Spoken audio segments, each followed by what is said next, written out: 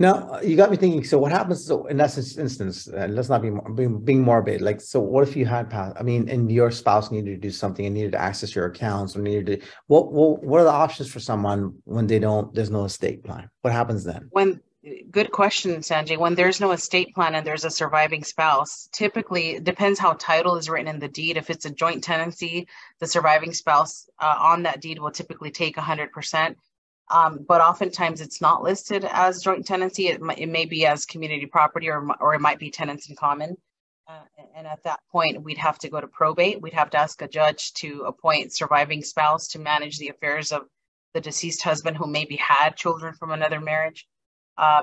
So hopefully the deed lists them as joint tenants. But if they simultaneously passed, then a family member would have to go to court and ask the judge to appoint them to be able to have a legal authority to sell that house, access bank accounts, right, and liquidate everything into an estate for the probate to oversee. And what about if a child passes away, if an adult child passes away, how does that work? You mean parents have an estate plan and adult child passes? Well, they'd have to, obviously later on make sure that the estate plan is updated so that that child is removed, and whatever proceeds were initially left for that child, they just want to make sure that it would go to the surviving children.